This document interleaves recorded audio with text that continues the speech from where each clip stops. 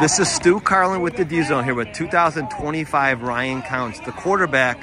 First time in Groves history to lead a team to 12 wins. What does that feel like? I mean, it feels amazing. We knew before the season that we wanted to go to state championship and we were going to go undefeated, and that's what we did. You, all season, I mean, I saw you guys a couple games. I mean, we're going to talk about this game, but just you have to talk about yourself for a minute here because what you mean to this team is a lot. Yeah. You know. Yeah. I mean, when you think of Groves, you think of a run-first team, but we're the most balanced team in all of high school football. We know how to run the ball, and then once they start buying the run, we go play action, and it's a team effort. The play, let's talk about the big play. You hurt a little bit. You came in, and, right? I got a little wind knocked out of me a play before. That might have been the play of the game there. Yeah. Take us through that play.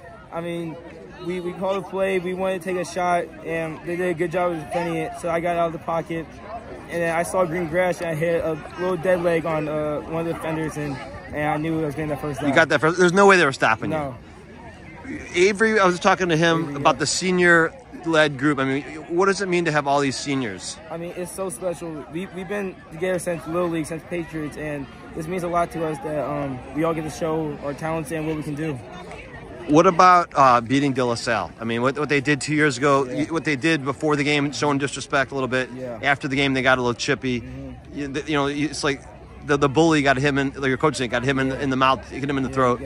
But what beating them had to feel extra special. You guys only care about getting the semis, but beating them was extra. It was amazing. 2022, we lost pretty bad in the semis, and we always had it in our heads. We always the circle. We always had them circled.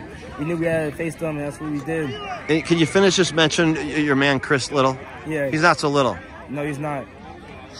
I mean, he made some big plays, didn't he? He made great play every game. Every game, he would sleep on him. He's the best in the state. He's really good. And Noah's number 7. He's good too, man. He's great. He's very underrated. People don't really know about him. He's been elite since junior year. There's a lot of underrated players in this team, but there's a lot of. I mean, it's just a great group. So to win this, my hats off to you guys. Great job, and you're a great quarterback. Keep it up, man. Good luck next week.